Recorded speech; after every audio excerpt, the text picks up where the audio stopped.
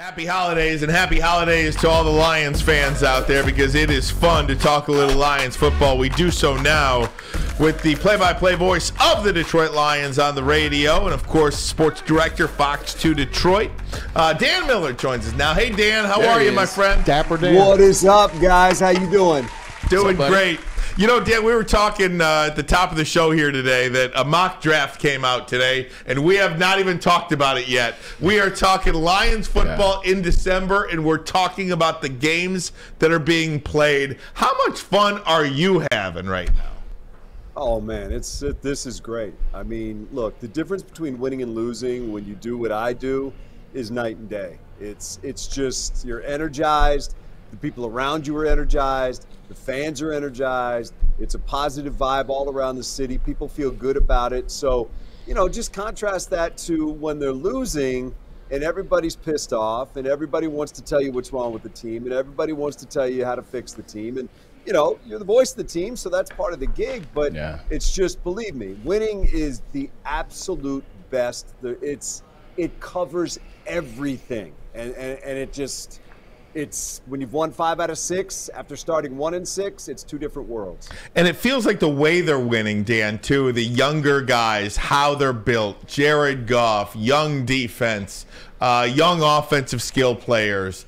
Everything about this feels like it's being done the right way. That's exciting, too. It feels like it's not just a season where they're winning. This thing could be long-lasting. You know what? I agree, and I'll take that a step further. The part I agree with is it feels like they're building a foundation. It feels like they're building something sustainable because they're doing this with a roster that only has one player over the age of 30 and a roster that is young players that are emerging that should be here for a while. There's a lot of them are still on, you know, rookie contracts and will be for a couple years. And I'll take it a step further by saying, you know, it always felt like in the past when the Lions were winning, it was like, man, they were holding the door shut while the other guy was just trying to barge in. And you were praying the clock would run out and they'd be able to win. And then you say, okay, wipe your brow, be done with it. Man, this team, if you go back over the last 3 games, what they did to the Giants, to the Jags, and what they did to the Vikings, and then coming close against the Bills, put the Bills one aside for a second and just remember they played toe-to-toe with them there.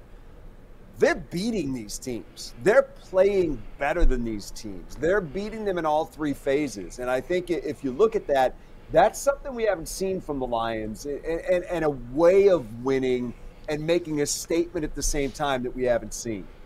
Yo, Dan Miller, you are absolutely correct. And watch these Detroit Lions. You can believe in what they are now, and the pundits and the analysts across the country, they believe in the Detroit Lions now because when you watch them, they're out physicaling teams. They're winning at the point of attack. They're winning the second half, Dan Campbell. They're winning the second half. We've never seen it happen, and now they're winning 3 games in a row. It looks extremely well. What are you looking for with this Jets game? Because going to this Jets game, I'll be there. I'm excited. I believe the Lions are for real. If they win this Jets game, I think they win the rest of the game. What do you need to see happen in this Jets game to really, really, really buy in? Well, look, you're on the road. You know that's a tough place to play up there. We don't know what the wind's going to be. I'm seeing 10 to 15, but that place can swirl, and it can make life difficult up there. They're expecting temperatures in the mid to high 30s.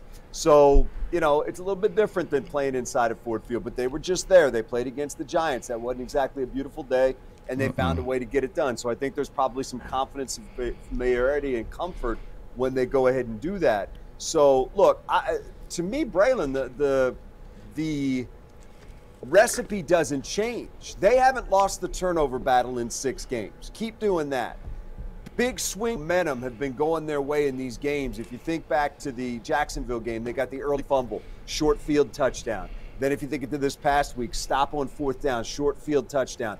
You got to make sure those momentum swings go your way, in particular on the road, because you don't want to get that crowd into it or get the Jets fired up. You got to, and that's what they've been doing for 6 weeks now. It's become a familiar recipe.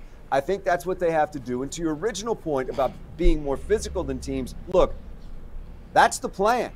That's why you have 3 number 1 picks, a number 3 pick who's a Pro Bowler on that offensive line. That's why you have money that they've put into that defensive line, a 2nd-round pick in Pascal, 1st-round pick in Hutch. You know, they've put assets into that defensive line and offensive line because that's the way they feel like this team should be built. Now, look, still need to see more out of that defense. Still need to see more pressure on the quarterback. Still need to see better play in the secondary. I think a healthy Okudah and a healthy Harris would certainly help that. But some of the things that they envisioned are now becoming the reality of the Lions. Dan Miller, the biggest two conversations that they've had this season with the Detroit Lions are, one, Jared Goff, is he the guy, and two, Dan Campbell, is he going to be the guy? You talked about Jared Goff last week, and look what you saw this week again. He is proving that he can be that guy under Ben Johnson's offense. So let's talk about the other guy, Dan Campbell. How has he improved in these last 6 weeks? I think staying the course. I don't think he's changed. I think, look, Braylon, this is what you did. If a coach in tough times starts flip-flopping and changing, you're not going to buy that. No. Because you're going to wonder who he is. Is he the guy that was preaching to us about what we were supposed to be doing when we were 1-6? Or is he the guy that's preaching to us about how we're supposed to do things differently now because that didn't work? I don't think he changed. I think he's the same guy now that he was at the beginning of the year. Now, look, he's gaining experience in terms of some clock management things that people have given him grief for. Decisions, the fourth down he didn't go for in Minnesota, the third down he did throw on against Minnesota this time to Penei Sewell. I think he's gaining experience. Look, if you're not getting better at doing something with reps, you're not doing it right. So it's only fair to say he's getting better, and I think we're seeing that. But look, his leadership qualities to me are the biggest strong suit that he has, and those haven't changed. And the players follow him. The players love him. The players last year, this year, nobody has ever questioned that they play hard for him. That's a great place to start. And I think that, again, there's no question in my mind right now with what he's showing, he's absolutely the guy to lead this team. Dan Miller joins us, the voice of the Lions. Dan, I wanted to ask you about one of my favorite Lion teams was that 2014 Lion team that went to the playoffs and got the game stolen from them in Dallas. This team is a team I'm falling in love with. And to look at their future next year with 2 number 1 picks, a couple of high other picks that they're going to have as well. Take those 2 teams, and I know we lost Ndamukong Suh off that 2014 team, but how does this team compare to that team going forward? Do you think this team can win a Super Bowl in the next 3 years? Look, that team in 2014 had a dominant defense. That team in 2014 had a top 10 defense since the merger against the run. And when you can do that, you can do a lot of things. And they were really good. But a couple things about that team in 2014 in that game in Dallas. Yeah, the flag was brutal. But look, you jumped up 14-0 in that game, and then you basically stopped scoring. You had chances to get stops late against Dallas in that game, and your defense, which a lot of what you built around, didn't work.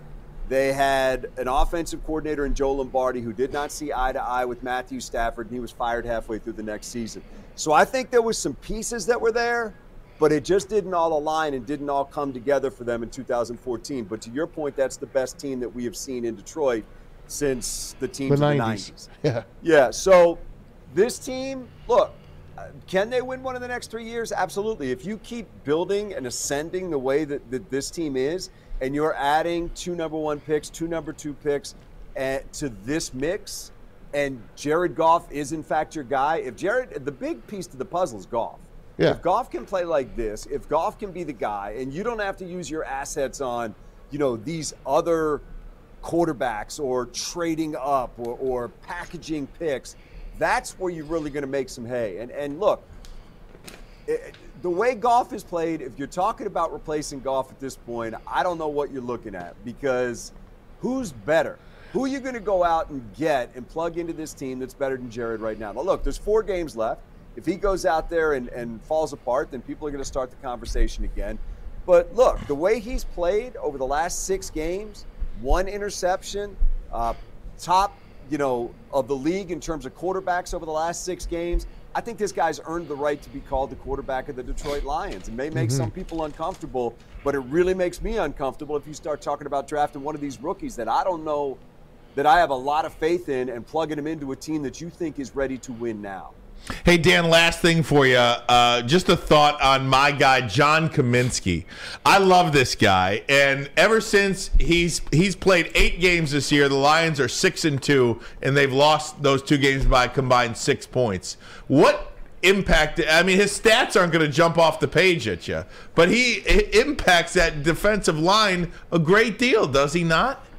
There's no question. And it's funny, I sat down with him last week and we talked about it. And, you know, his getting cut by Atlanta and then 8 teams, which is a massive number, putting in a waiver claim on him. And the Lions got him. And something just clicked when he came here. Number one, first and foremost, he was playing inside in Atlanta. And they're letting him play a lot outside. And he feels much more comfortable there. He's a 280-pound guy. And he wasn't comfortable playing inside. So now he's outside. He's all hustle. He does get after the quarterback. He does impact the pass rush.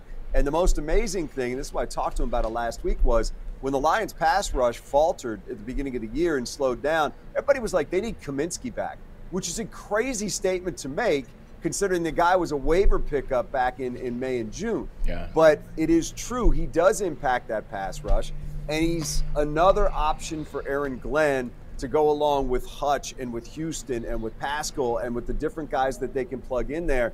And the more guys you have that can get after a quarterback, the more guys that you can bring in with fresh legs, the better off you're going to be. And he's certainly one of them. But look, he and Isaiah Buggs are 2 guys that they basically pulled off the scrap heap and have become really big contributors to this defensive line. And look, they need to be better, so it just tells you where they'd be without them.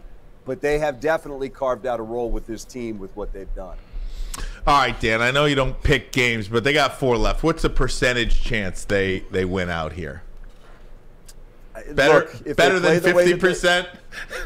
I don't even know. He's trying to pigeonhole you. Don't ask. Is it 90%? Is it 90%? Don't fall for it, Dan. Dan, is it 90%? 90%, it's Is it 98.5%? Look, if they Don't play fall the for way it. that they've been playing, they can win these next 4 games. There's no doubt about that. But So Dan Miller just said it's 100% that they're winning the next 4. but the bottom line is this: they definitely dug themselves a massive hole early in the year by going 1-6, and Yep. now you've left yourself no wiggle room. So here's the thing: you can't have an off day. And teams in this league do have off days. That's what scares me a little bit. They got to be really good, really consistent, and play with a fine edge the rest of the way to get this thing done. This won't be easy. This is a really good team that has playoff thoughts of their own that they're playing against on Sunday in New York against the Jets. So, look, I love the recipe right now. I love what they're doing right now, but you have to continue to do that. There can't be any drop-off whatsoever. They started to mess around a little bit against Minnesota with all those penalties early in the game. Got to get away from that. That's what they haven't been doing. So just keep playing the way that you've been playing, and you put yourself in the best possible chance to win. 98.5% chance they win out. Ish. All right, Dan, thanks so much, man. We appreciate it. We'll talk to you next Tuesday. Dan, always a pleasure. Right, Always. thanks, Dan. Thank you. The great Dan Miller. Follow him on Twitter at Dan Miller Fox 2. You only want them to win 9 of their last 10 games. That's all. You don't have any inkling that you 2 guys know each other when he's on. Psych.